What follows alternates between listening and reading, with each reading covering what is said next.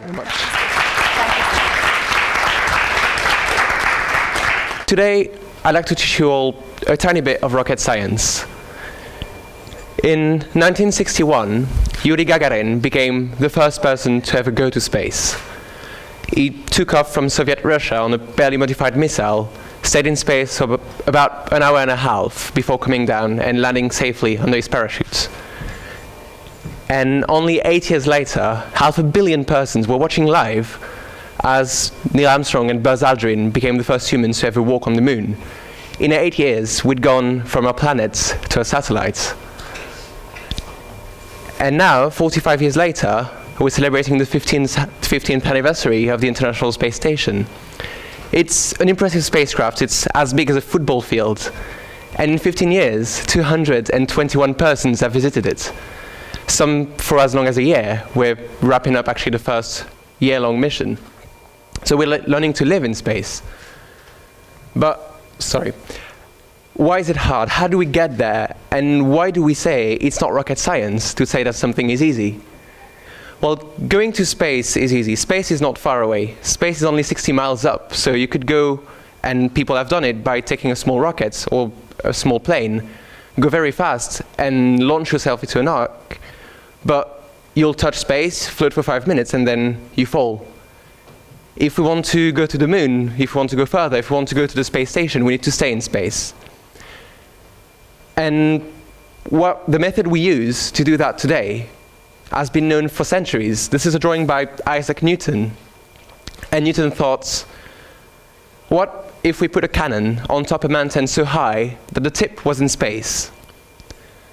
And what if we fired that cannon super fast? Well, the bullet would still fall, but because the Earth is round, instead of falling towards the Earth, it would fall around it. And because you're in space, there is no air to slow you down. So you're falling around the Earth, and without any power, you can stay like that forever. And that's what we call an orbit, and that's what we do today. But the problem is, we don't have rockets, we don't have cannons that powerful, and we don't have mountains so high. So we use rockets. But when I said, oh, you need to go fast, I mean fast. It's hard to grasp, but the people in the space station are traveling above us at 17,500 miles per hour. And it's at the minimum speed you need to go if you want to go to space. It's a bit hard to visualize, but to give you an idea, if you were going at that speed, you could go from here to Edinburgh in about 10 seconds. You circle the Earth in an hour and a half. So we use rockets. Rockets are a pretty simple system in the end. It's fuel that you burn, and by burning that fuel, you create a lot of hot gases. And because you expel all those hot gases at the back of the rockets, there's a reaction to that action, and you're getting pushed forwards. That's Newton's first law for the scientists in the room. But now we have a problem, because we need to put the spacecraft in orbit. So we need to push that spacecraft very fast, but we also need to carry the fuel that we're using to push it. So every time you add a pound to your spacecraft, let's say you need to pack more snacks with you. Well, now you need a bit more fuel because the spacecraft is heavier. But you've added more fuel, so you need bigger engines because you need to push that much more fuel. But those bigger engines actually use more fuel. So you add fuel, so you add weight, so you add engines, so you add fuel, so it keeps growing. So much that for about a pound of spacecraft, you've got 40 pounds of fuel and rockets. But you've designed your rockets, a big tank, big engines, and your spacecraft on top, and launch day has arrived. And finally, the engines roar to life. And the rocket rises very slowly at first, because the engines might be very powerful, but you have all that fuel that you need to lift. So you rise slowly, and slowly the engines suck the fuel from the tank, and the rocket accelerates faster and faster. And there's a point where the tanks are almost empty, and the engines are too powerful because the rocket is so light. And the tanks, well, they're mostly empty metal now, so they're useless. We need to shed weight. So we plan ahead, and instead of launching a rocket that's just one big tank and big engines, well, we launch a rocket that's 2 tanks and 2 engines.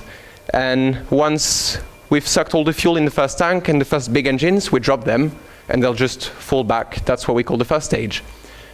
And now the rocket is much lighter because we're already going fast. We don't need as much fuel anymore. So we've got smaller tanks, and because it's much lighter, we can have a much lighter engine as well.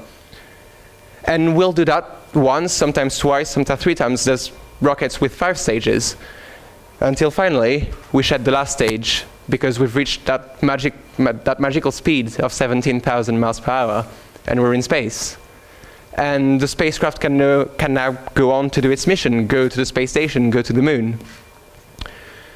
So the principle of launching rockets is not that hard. It's not rocket science. What's hard is that for rockets to be able to reach space, we need it to be about 90% fuel. So there's only 10% left for everything else, for your spacecraft, which is in the end why we're launching the rockets, but also the tanks, the engines, which are very complex and very powerful, and all the systems that are going to split the rocket in bits as it goes up. And that's what is hard about rockets, is that you need to build those very complex, very powerful systems to be as light as we can. And for that, you need very good engineers, very good manufacturers, and that costs a lot of money.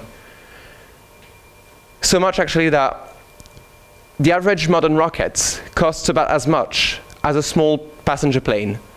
And you could think, well, it's actually not that bad, because, well, a rocket is something at the tip of technology, and plane, we're used to them by now. We know how to build them. But the difference is the plane is going to have its first flight, be fueled, passengers board, you fly, you land, and, well, we just refuel the plane, it flies again, and it will fly tens of thousands of times in its lifetime. We've built the $60 million rockets, and as we went up, we just discarded it. We just dropped every stage in the sea. So next time we want to launch a satellite, we need to rebuild a whole new one. And that's what is complicated. We need to spend an enormous amount of money to get anything to space. That hasn't stopped us. In 55 years, we've seen it. We've gone from capsules barely big enough for one man to sit in them to spacecraft so big that we can live in them for months at a time. We're learning how to live in space. That's magical. And we're still making progress. In December, SpaceX did something that no one had done before. They launched the rockets, and the first stage separated. The second stage went on to orbit with a satellite. And the first stage, in the meantime, used the last few drops of fuel it had in its tank to flip around and come back to the launch pad. And if we can start recovering parts of rockets, we can maybe start reusing them. And if we can start reusing rockets, well, launching is going to be much cheaper. And if we can launch rockets for cheaper, we can launch more in space, and maybe one day finally send humans to space and go photobomb our rovers' selfies.